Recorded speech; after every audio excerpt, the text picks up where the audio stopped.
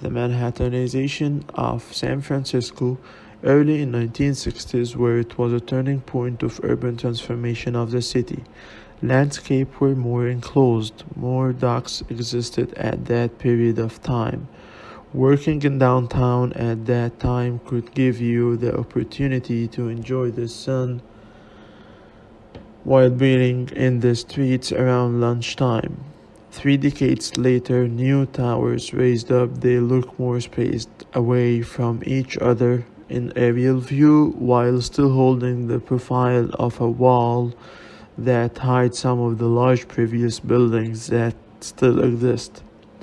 Earlier in this decade, the city called for more vertical downtown, so they loosened the building